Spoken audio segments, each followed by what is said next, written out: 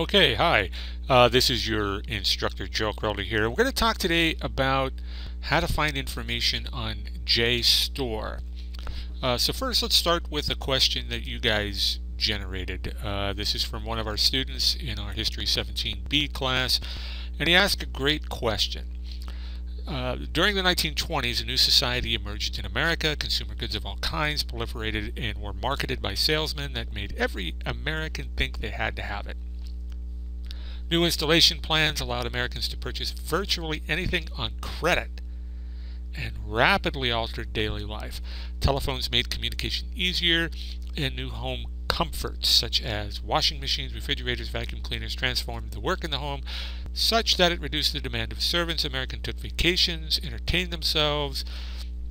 They headed to the movies in herds, and Hollywood exploded. It became the entertainment mecca it is today, being that this caused widespread acceptance of going into debt. Would you consider this time period the most prosperous in U.S. history, or was this the beginning of trouble? Great question. So what we're going to do is take a look at Jstor, and so I'm going to flip over here, and I've already got it queued up to my Yuba College campus. You have a Jstor login. There's a domain. You put in your web advisor and your password. What is Jstor? Jstor stands for Journal Storage. What does that mean? Well, when we log in, I'll kind of show you.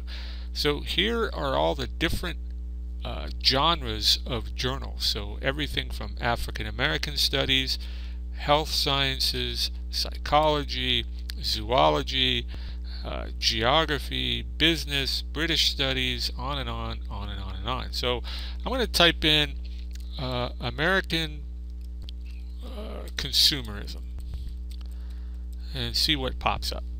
So I click search, and lo and behold, it's showing me 25 relevant articles about American consumerism, but there's 11,777 journal articles on this particular topic. Am I going to sort through all 11,777? No, I want to refine my search, and that's the purpose of this video. So let's go to modify search, and it'll bring you back to the original page. You want to click advanced search, and then to make matters easier, I'm going to make sure that I put in quotations American consumerism, and it's just going to look for articles that have that term somewhere in the text or the title, that exact phrase, American consumerism. And I'm going to put roots, the roots of American consumerism, because that's the question the student asked. So I'll hit search, and we'll see what happens. Now we go all the way down to 94 journal articles. So I can still do a little bit of refinement to even narrow it down a little bit, but let's see what we got. The Hand of Refined Taste in the Frontier Landscape, Carolyn Kirkland's A New Home, Who Will Follow, and the Feminization of American Consumerism. Maybe. The Cat in the Bank, Consumption and Production in Cultural History. Interesting. Consumerism versus Producerism, a Study in Comparative Law. So, number 5, Ethnic Cinema in the Nickelodeon era in New York City, Commerce, Assimilation, and Cultural Identity. So there's some things here, so I'm going to refine this a little bit more though, and I want an article. That's the first thing I want, and then I would like to have something new, so I'm going to go 2000 to 2012, and then I'm going to add a field and type in the 1920s. See what happens. Excuse me. So hit the search button, and I'm down to 16 articles. So again, consumerism, producerism, a study in comparative law. I'm not really working on a law project, so I'm probably not going to click on that one. Suburbanizing nature and naturalizing suburbanites, outdoor living culture and landscape of growth. I don't think so. See, America the Bountiful, Buttes, Berkeley Pitt, and the American culture of consumption. maybe. Magazine of Western History. A Man's Place in a Woman's World. Otto Dix, Social Dancing and the Constructions of Masculinity in Weimar, Germany. Nope, not that one. So you see, we've got some interesting things. This goes on to World War II, from Tuskegee to Tennessee, Riskin, the OWI, and the construction of American propaganda in World War II. Making consumption conspicuous, transgressive topics go mainstream. So there's some things here. Contact encounter, blah blah blah. President of the Great Silent Majority. I might start with some of these, see if they have a summary. Landscape architects, consumer magazines, and garden clubs promoted an outdoor living culture in the West that linked the home with the great outdoors. The analysis of outdoor living culture from the 1920s into the post-war decades reveals how rapid suburban growth and native newcomer tensions shaped the middle-class environmental sensibilities and a new Western sense of place. But you see what I'm getting at? This is how we can use Jstor to kind of get to where it is that we want to go.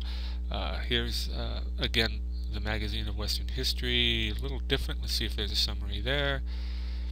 And sometimes there are no abstracts, in which case you'll have to go straight to the PDF. A little thing comes up. Are you sure? Yes, I want to accept those terms.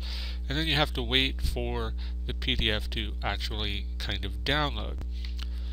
Now again, journal storage probably takes in well over 600 different journals throughout the world. So we're not just talking the United States. It'll cover histories concerning Canada, South America, Central America, Europe, the Far East, everywhere.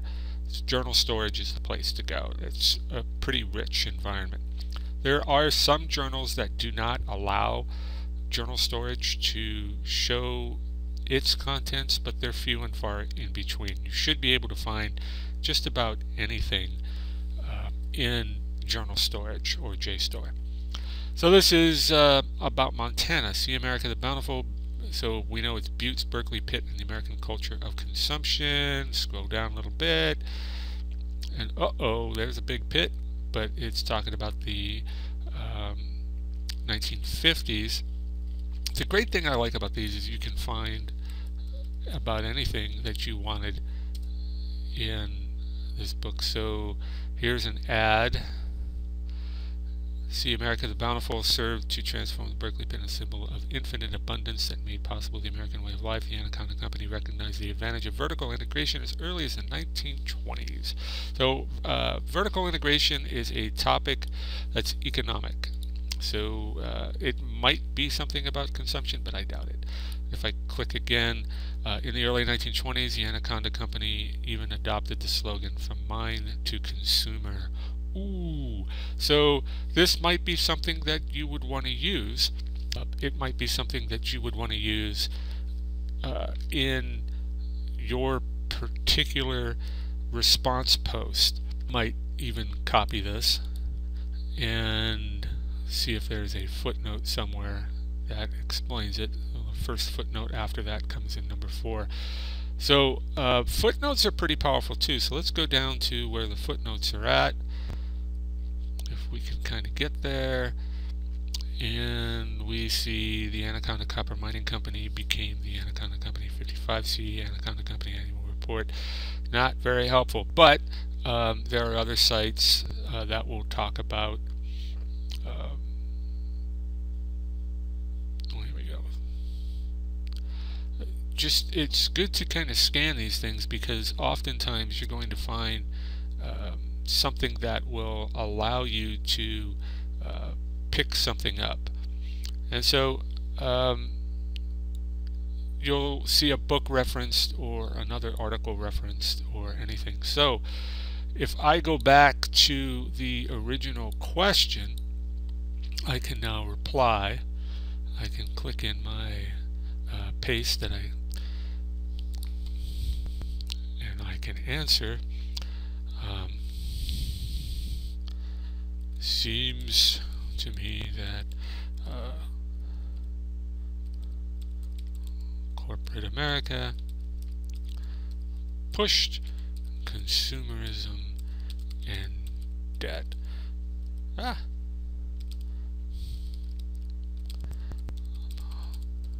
Populous found this quote.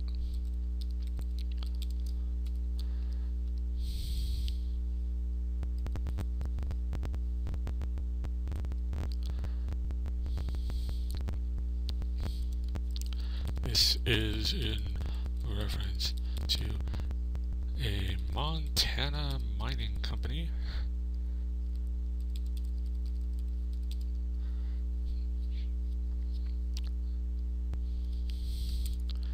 See the article, and then we can come down here, copy that, go back to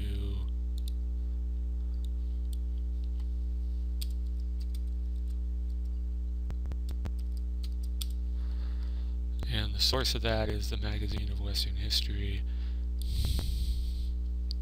I'm just going to copy and paste that too.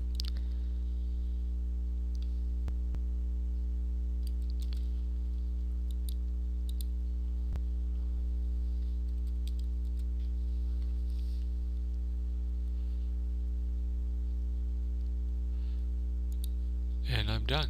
I've made my post. How about that? Jstor. Pretty cool. Check it out. And we'll catch you later.